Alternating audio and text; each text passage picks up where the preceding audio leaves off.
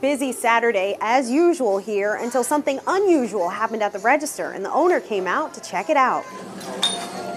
So I heard a little bit of a buzz out front and commotion and what's going on. In the midst of the busy Saturday morning rush, one of the regular customers walked in to place an order, a very large one, for 59 breakfasts. Did he have a birthday? Did he just turn 59? It was running through my head, and then when she had a chance, she came back and told me why.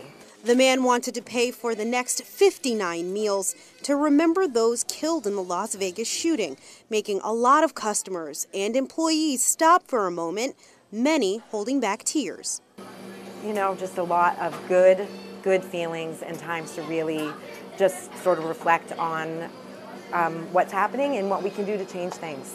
Owner Robin Ray says the man wants to remain anonymous, but his efforts have not gone unnoticed. This is a part of his community, and he just wants to inspire other people. It took about an hour for everyone to walk through these doors, many of them saying they plan to pay it forward as well, knowing someone in their community wanted to do a little good in times that seemed so tough. Basically, just as a reminder that there's good in the world, that there's hope, that it's just a chance to inspire other people. The owner says that she hopes that this act of kindness inspires so many in this tight-knit community and can make a difference moving forward. In Yarmouth, Kyle Jones, WMTW News 8.